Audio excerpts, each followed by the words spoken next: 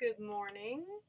It's Michelle Chapman with Keto is Life, and I am filming from my trailer, and it will be 3 weeks now. We've been living here full time, and I have to tell you, we've run into challenges, but keto related, it's actually been more challenging because cooking in a limited kitchen and on a grill has, I think, challenged the way that I prepare food and how much I prepare, of course, because I don't have the unlimited resources that I did when I was living in a, stick house with a huge kitchen.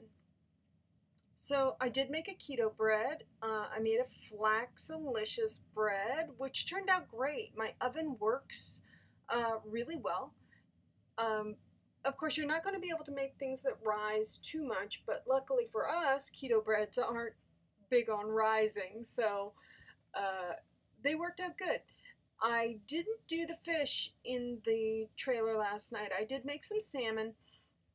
I was more concerned about the smell because that's another thing you have to worry about. In a stick house, you can open all the windows and air it out or turn on your big hood fan to get those smells out, things like bacon and things that have a really strong smell that tend to hold on.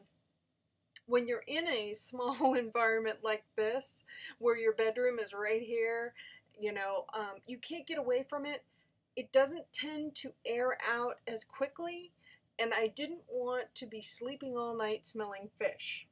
So I used one of those mesh kind of inserts and put that on the grill outside with the fish on top. It came out fantastic. I just heated the grill up, and then once it was nice and hot, I put the fish out there on the little pan, closed the top.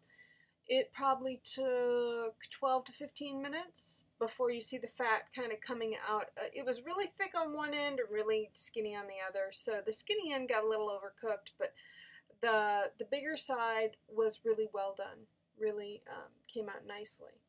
So, and he didn't come home until about an hour after that. So I topped it, I covered it to kind of keep the warmth in after I took it off the grill, but I ended up having to reheat it in the mic for like 30 seconds just to get some of that heat going again when he got back home. And I bought a riced cauliflower that you can steam in the bag, and I always add 3 or 4 tablespoons of cream cheese to it, and then I mic it for another minute, let it kind of melt down, and then I seal the bag up and I squish it around, maybe add some parsley and whatnot, just to give it some extra oomph, and he likes that, with a little bit of salad on the side. So that was a good dinner last night. Didn't take me forever to make, and I loaded the crock pot last night with a version of my chili-ish chili, beanless chili, which I had some uncased sausage, Italian stylish sausage that you can buy, packaged up just like a pound, and then some grass-fed beef, ground beef. And I just fried those in the frying pan with some onions, and I had a red pepper that I cut up, and I put in some garlic, and then I just threw it. Once that was done, I don't scoop off I don't drain off the fat, but when I take the meat out of the pan, I tip the pan and I scoop from the top. So a lot of the pooling of the, of the fats stays down there, only because I don't like a huge amount of fat in my chili. Some people like to keep it. It looks like a grease slick, and it's not appetizing, and I know he doesn't like it, so it's still fairly fatty, but I just leave the pooling stuff down below. So I put all that in the crock, along with usually 2 cans of tomatoes, whatever I have on hand. I think I had a diced and a crushed. I put a small can, one of those little 4-ounce cans of jalapenos, diced. Just threw that in there. And then just whatever spices you like a tablespoon of chili pepper, some cumin, some oregano, salt, pepper, and I add a little bit of coconut aminos, just to give it a kind of... Now, when I tried it, it is spicy.